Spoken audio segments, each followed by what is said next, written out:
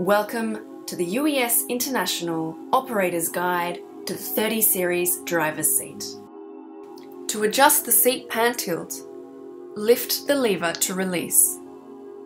Lean forwards or backwards to adjust the seat pan tilt. Lift the height adjustment control to raise the seat height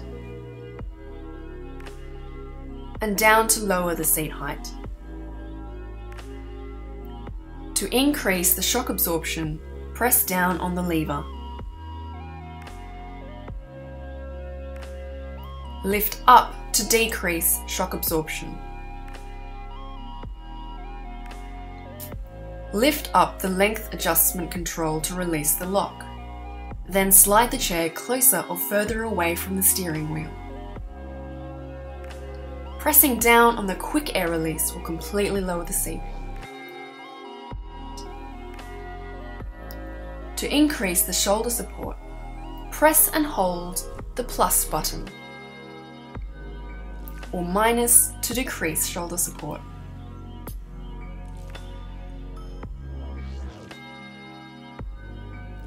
Press and hold the plus to move the side supports closer to you, or minus to move the side supports away from you.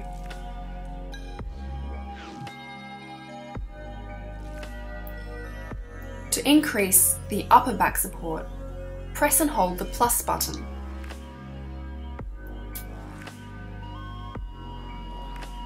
Or minus to reduce the back support.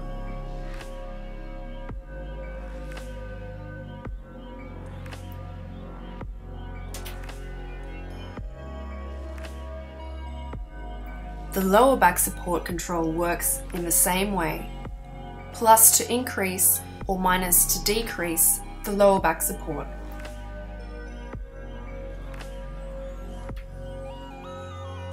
The air vent has 3 controls, either off, the first setting for a low fan, or the second setting for a high fan. The temperature control can be adjusted to either a heat or cooling setting. To release the tilt function, pull this lever on the side of the seat. Lean backwards or forwards to adjust the seat tilt.